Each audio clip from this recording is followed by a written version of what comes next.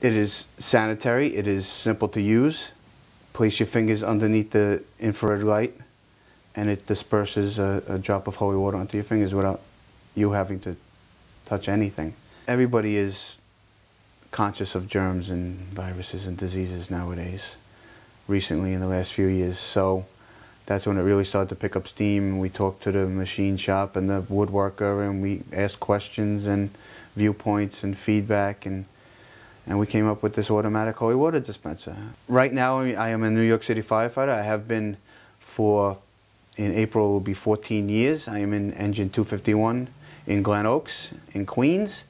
And when I'm not at the firehouse, I spend as much time as I can doing sales and website and interviews and prototypes and putting that all together to get this out. The main focus is the churches at every entrance and exit in the church.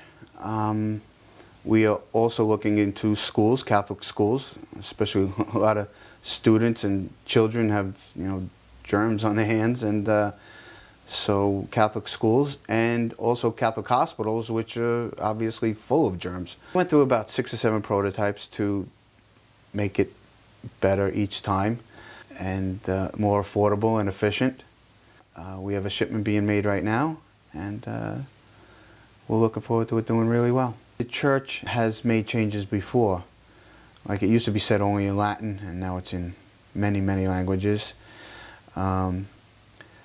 Penance used to be in a dark room, and now it's in an open room, face-to-face. You used to only be able to receive communion by mouth, but now you could receive it by hand. So we feel the church has made changes in the past, and this will be another change that they will embrace, for the health and safety of their parishioners.